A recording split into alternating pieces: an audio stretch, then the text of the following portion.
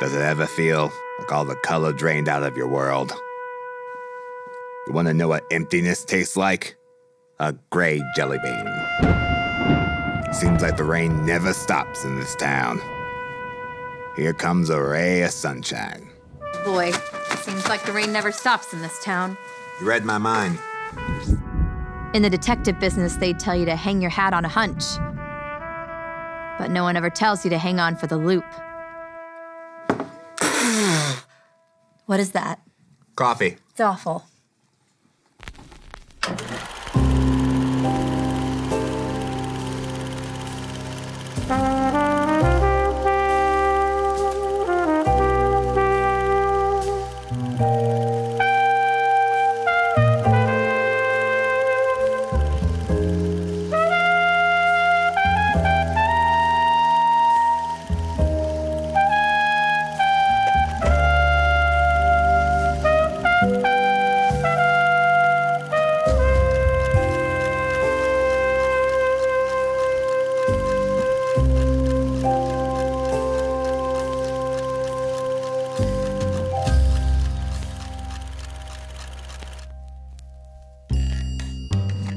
The name is Rick, but everyone I trust calls me Ricky. And that there's Jamie.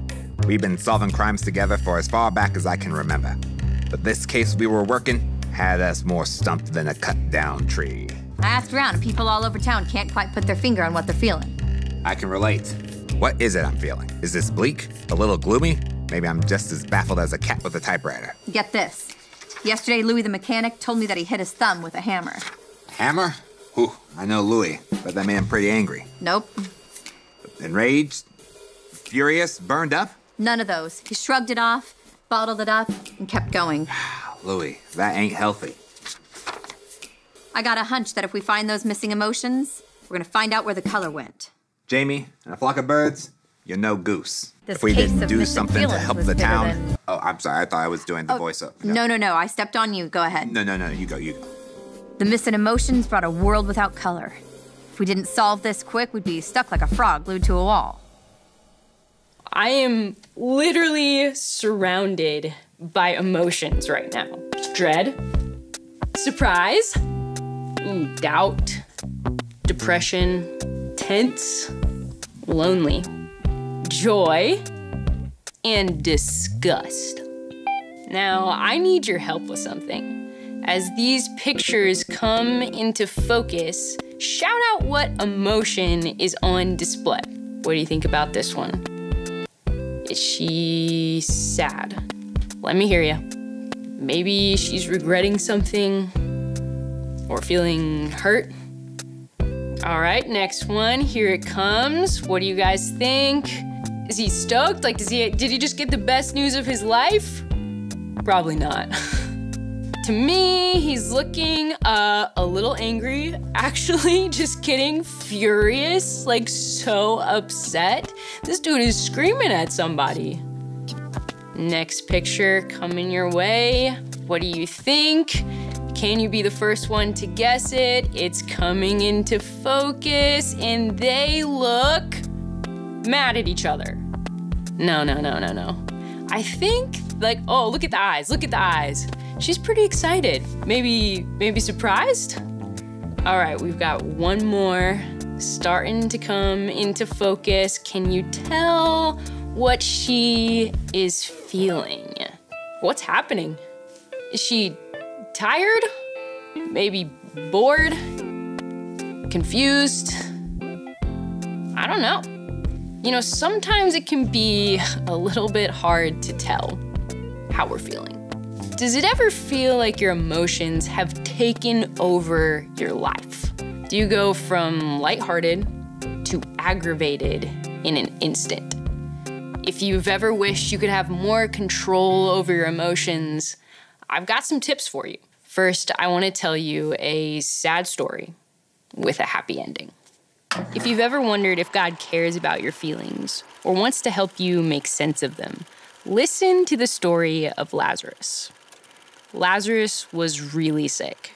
His sisters Mary and Martha knew that he was dying, so they sent a message to their family friend, Jesus. They were hoping Jesus would come to their town and heal their brother. But that's not what happened. They actually watched Lazarus die. And they felt all the things that you would feel when life just hurts. When Jesus did finally arrive, his friend Lazarus had been dead for 4 days, and everyone was in mourning. Mary couldn't even face Jesus, but Martha went out to meet him. And eyewitnesses tell us that she was full of emotions. She was angry, confused, and even hopeful as she talked with Jesus. And what did Jesus do? He comforted her. He spoke truth and reminded her that God was still in control. He didn't tell her not to feel what she was feeling. Then Mary went to Jesus. And as she revealed what she was feeling after losing her brother, Jesus himself was overcome with emotion. He was angry and troubled. And it says Jesus wept. He cried with them. After processing all of that, Jesus performs a great miracle to show what God is capable of. He went to the tomb of Lazarus and commanded Lazarus to come out. And Lazarus walks out of the tomb and is reunited with his sisters. And in that moment, people go from feeling angry and sad to being overjoyed in the presence of God's power. Can you imagine what they felt? This emotion-filled drama underlines 2 things that you can do when you're dealing with big feelings. Get it out and go to Jesus. Something I love is that no one in the story of Lazarus gets in trouble for saying what they feel. They're encouraged to get it out, even if it might be embarrassing. So they lament and they yell and they wrestle with how bad life can hurt. And Jesus also shows us his emotions. He demonstrates that God not only gave us emotions, but he also gave us the words to voice them. So that's tip number 1. When your mood changes, when you're feeling something, find the words and get it out. You can ask yourself, what is it that I'm feeling right now? And maybe it's more than one word. It might be a mix of several different emotions. So it might be helpful for you to use an emotion chart to go beyond the words happy or sad, because all emotions have a range. For example, your anger can be really strong, which means you might be enraged. Or maybe you're simmering with a bit of a medium anger. Maybe you're feeling bugged or irritated, which is a light anger. So figure out where you are in the range. And if you want to be in better control of your emotions, get it out. Follow the example we see in this story and learn how to say what you're feeling out loud. When it came to detecting emotions, Ricky and I were having a harder time than putting a suit on a porcupine. What's this? Let's use what we've got. I've assigned a list of emotions to each jelly bean flavor. What's the big idea dragging the magic glow box in here? I thought we could draw out the emotions into the open with a little acting out. Interesting proposal.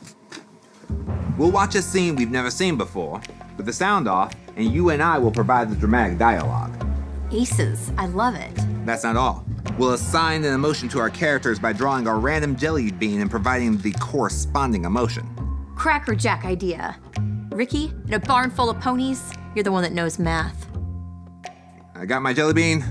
This one's disgusted. I've got frightened. All right, roll that first clip. Tony, I have to be honest. I'm frightened when I ride in this car. I'm so sorry. It's a really bumpy. Well, now I'm even more afraid. Now I'm in a scary car and there's gonna be throw up in here with me. That's disgusting. There's nothing to be afraid of. You're gonna be okay. This car has lasted me for a very long time. I've got to think of something to help me. I'm so frightened, I just have to do something. I don't know.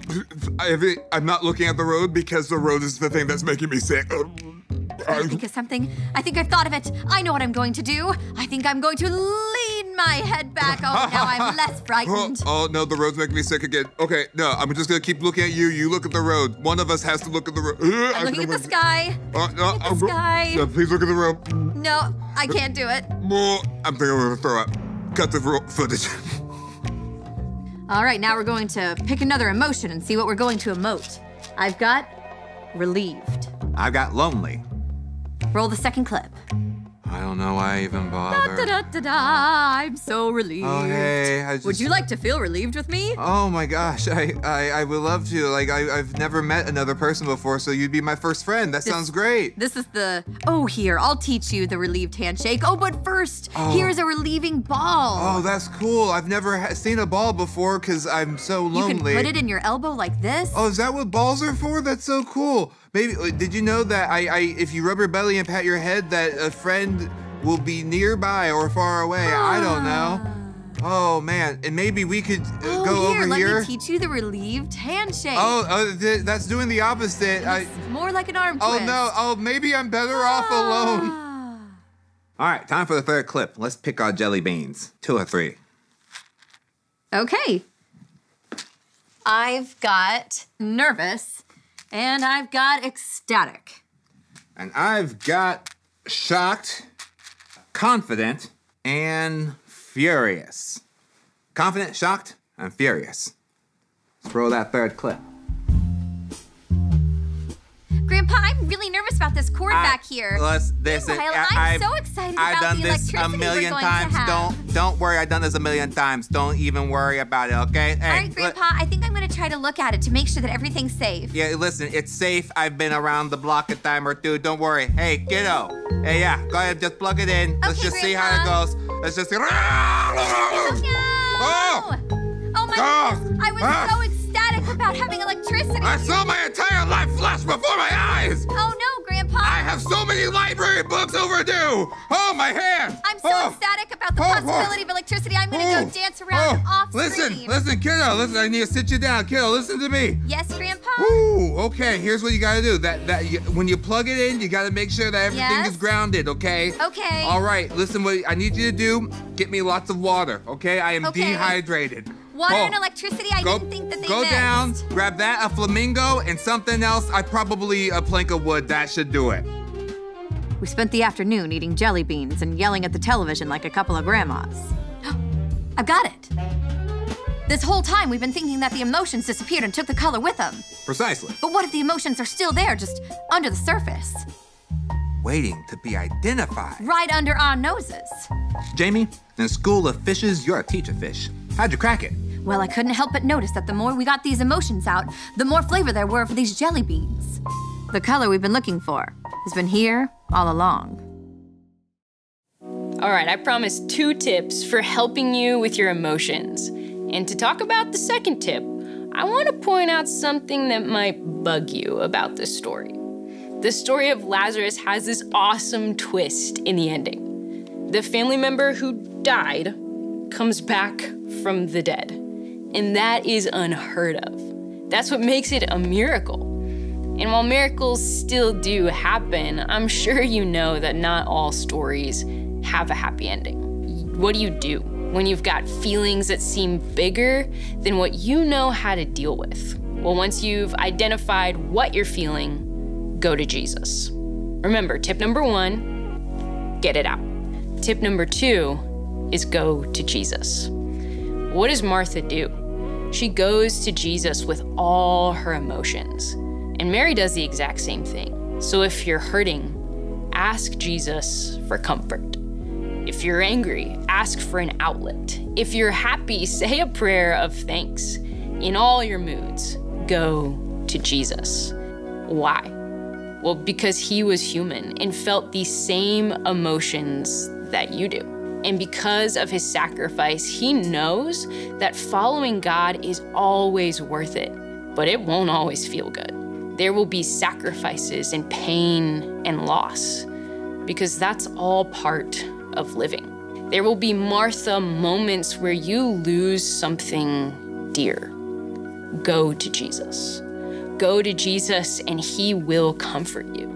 He will always meet you in your emotions and guide you to the mindful things that are excellent and praiseworthy.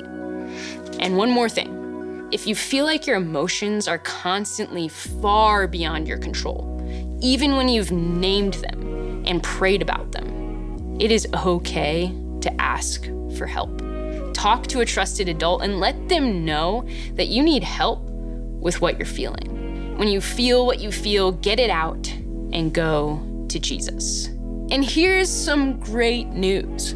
Your feelings change, but God never does. So name your feelings in your prayers to God and let the Holy Spirit guide you. I want you to know that no matter what you're feeling, you are never alone. So think about what you think about, and that includes how you're feeling. Get it out and share your emotions with Jesus and watch God color your world.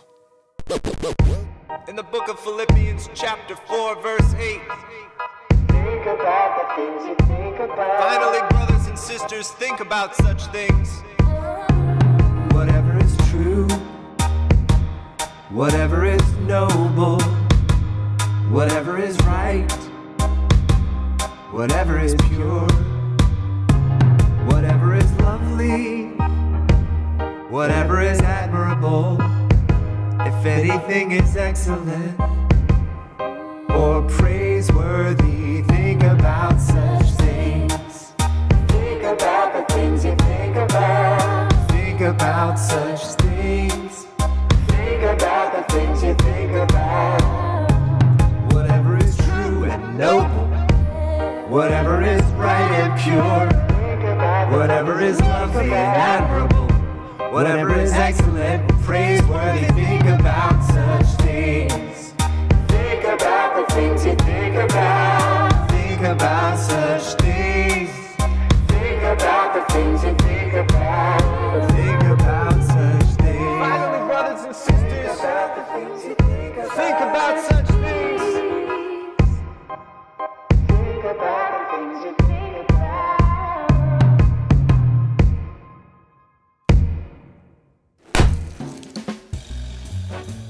And just like that, the color had returned.